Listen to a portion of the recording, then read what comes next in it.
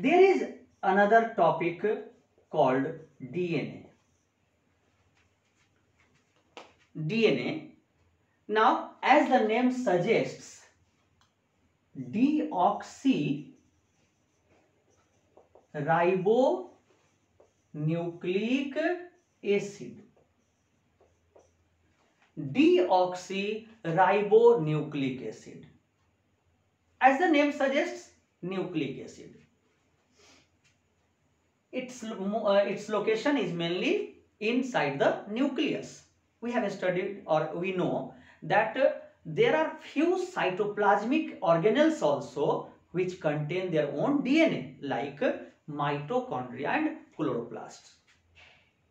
But in general, the location of DNA is inside the nucleus. DNA is genetic material. Genetic material means the genes are made from DNA. All types of characters, protein synthesis are controlled by DNA. It is genetic material. DNA was first of all studied by Rosalind Franklin. Shape of DNA shape was studied in 1953 by Rosalind Franklin.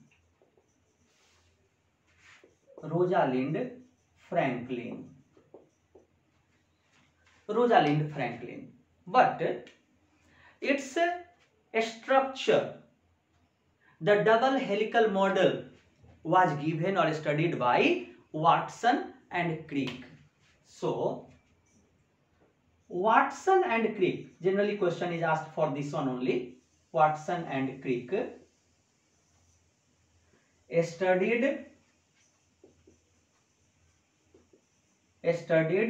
its structure and gave double helical model of DNA. Gave double helical model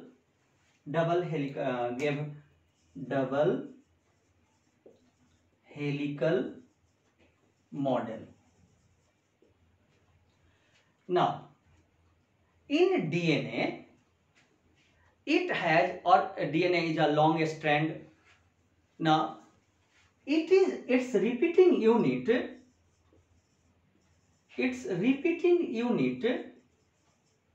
is called nucleotide. In chromosome, the repeating unit was nucleosome. In DNA, the repeating unit is nucleotide. Hence, the DNA is called polynucleotide chain. So, DNA is a polynucleotide chain.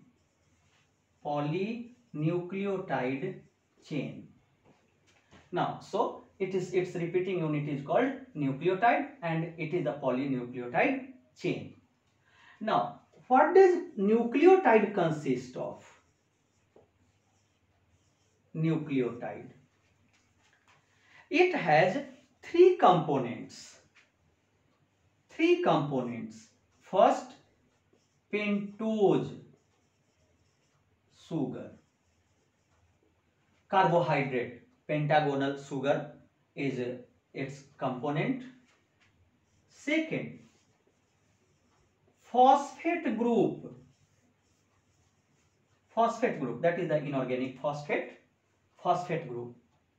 And the third part, which is the important part of it, is the nitrogenous bases.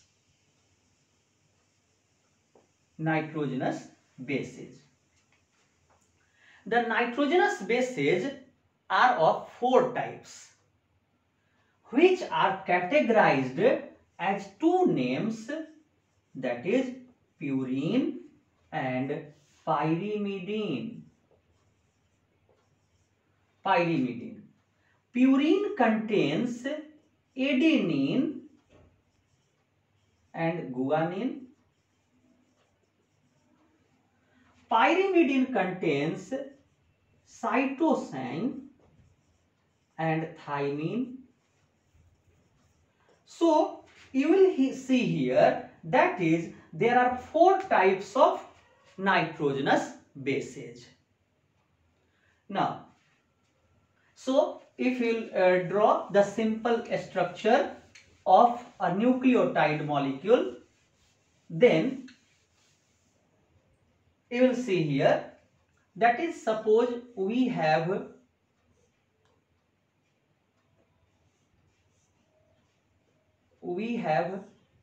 pentose sugar. This is pentose sugar. On this side, suppose there is a phosphate group, and on this side there will be a nitrogenous base. This is nucleotide.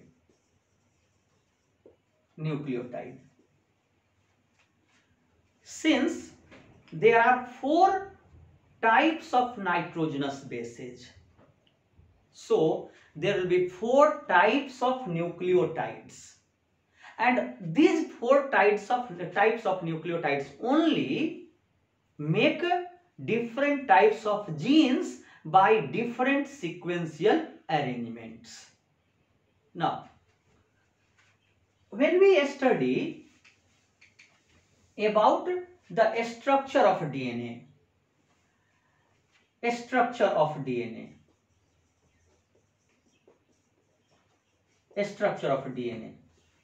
or double helical model.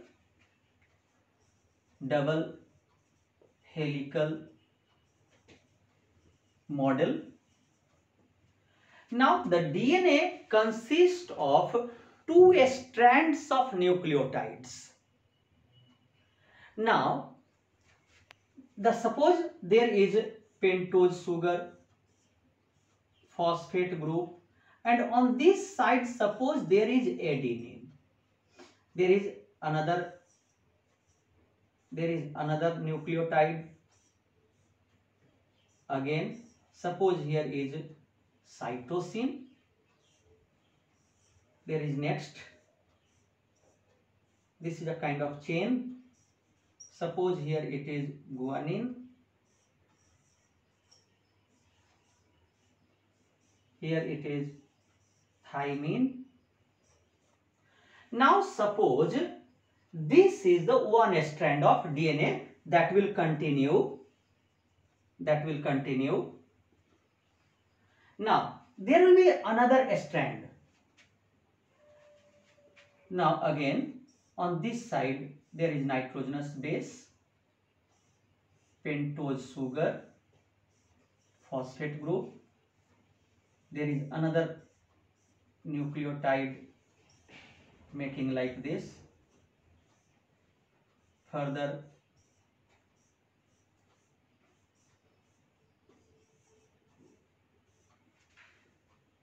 next,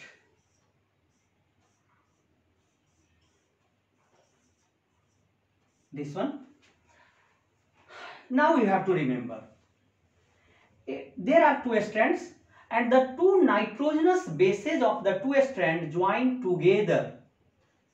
There is a kind of bond called hydrogen bond. So we say that 2 nitrogenous bases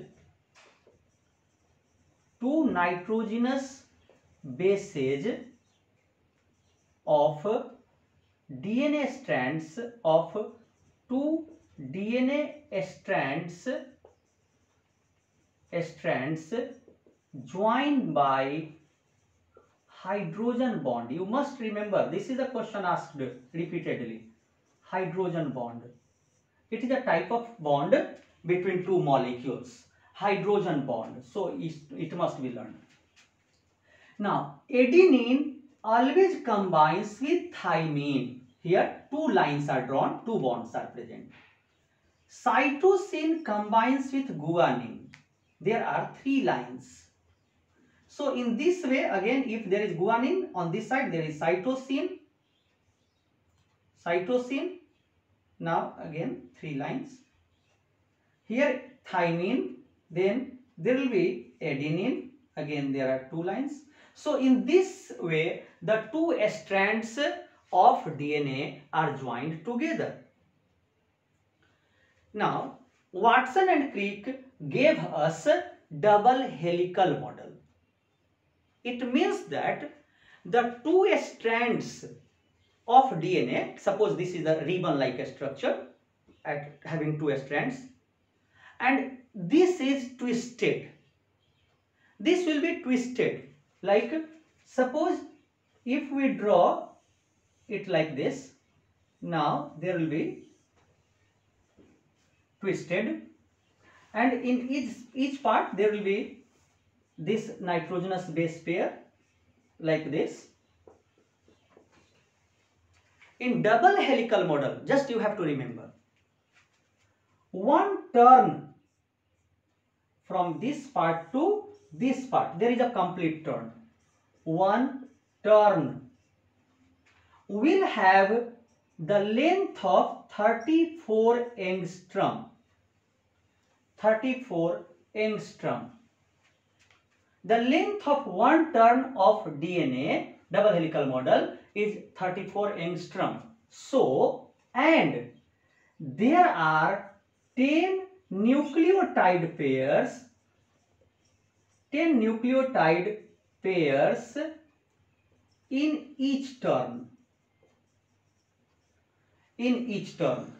So, what will be the distance between two consecutive nucleotide pairs? That is, what will be this distance? This will be 3.4 angstrom. So, this is all about the structure of DNA. Now, next point, just there is a very simple term related to it, which we must include in this part. The term is called genome, genetic code, also known as triplet. As you know that in chromosome there is a strand of DNA surrounding the histone proteins. Genetic code, what is it? The sequence of 3 nucleotide pairs. That is one segment, one small segment having 3 nucleotide pairs is called genome, genetic code or triplet. That will carry some information. Now, that is combination of 3 nucleotide pairs, 3 nucleotide pairs in a gene, in DNA. In DNA. Combination of 3 nucleotide pairs in DNA is called genome. Now, there is another term called, that is gene.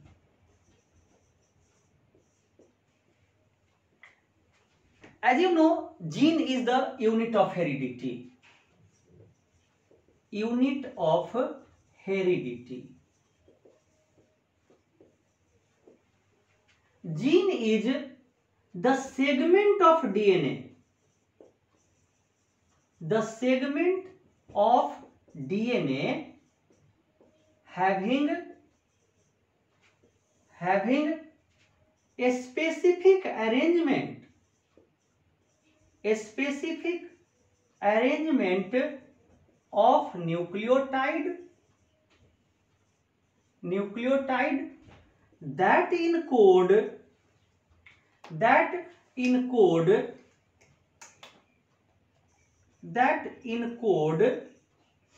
a particular character, that encode information for protein synthesis. Protein synthesis. Controlling a particular character.